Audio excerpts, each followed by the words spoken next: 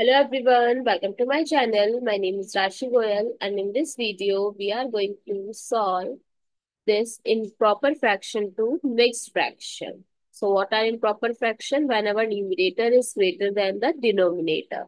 So here 19 is greater than 8. So we have to convert it into mixed fraction. Now to convert any improper fraction into mixed fraction, you have to simply divide the numerator with denominator. So in table of 8 less than 19 is 2 times 16.